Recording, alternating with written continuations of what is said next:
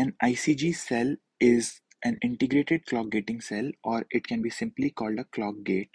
It is one of the most important design elements, especially in low power design. So at a high level, an ICG looks like this, where we have an enable pin, a clock in pin, and a clock out pin. Through an ICG or clock gate, we can prevent the clock signal from toggling when there is some logic in the design which is inactive or not switching. So, as long as the enable signal is 1, the clock at the clock in pin will pass to the clock out pin. But as soon as enable becomes 0, the clock at the clock in pin won't pass to the clock out, and clock out simply won't toggle.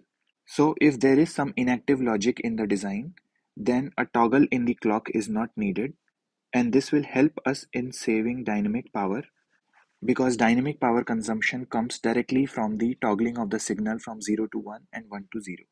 If we take a look at what's inside an ICG, it is simply made up of a negative enabled latch and an AND gate. In a more detailed video later, we will take a look at how this circuit functions, as well as why we cannot simply use an AND gate to implement clock gating.